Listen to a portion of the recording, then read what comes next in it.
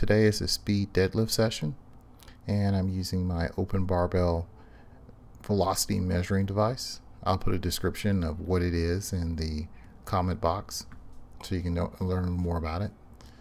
My first set was with 135. The speed was good because it was light. I then moved to 225. Of course, the speed was still good because it was still light.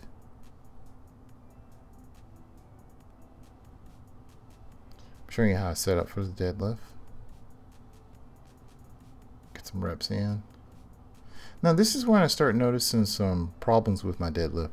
The speed was fast off the floor, but it was breaking down at the knees, and this is where I was getting pretty slow. So maybe I need to work on my lockout a little bit more. My lockout's strong, but I need to be faster at it. So after doing sets of deadlift, I moved on to reverse hyper, and I did 4 sets of 10.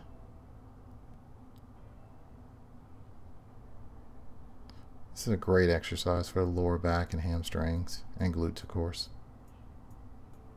Nice decompression of the spine.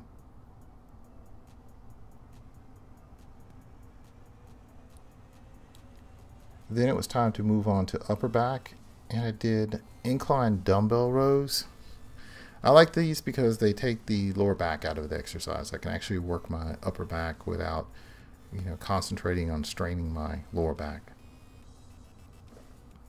And that's one of the things I don't like so much about the barbell row, is I feel like it's more of a static position that I'm holding to try to do rows, but I'm mostly feeling it in my lower back, and I do feel it in my lats, but lower back from maintaining that stiff position.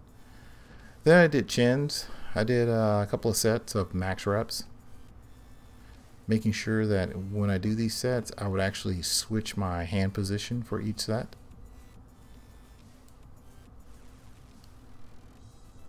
I need to do these more, incidentally, or at least every other week.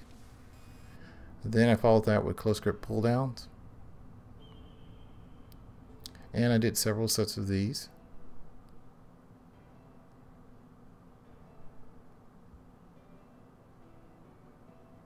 Increasing the weight each set.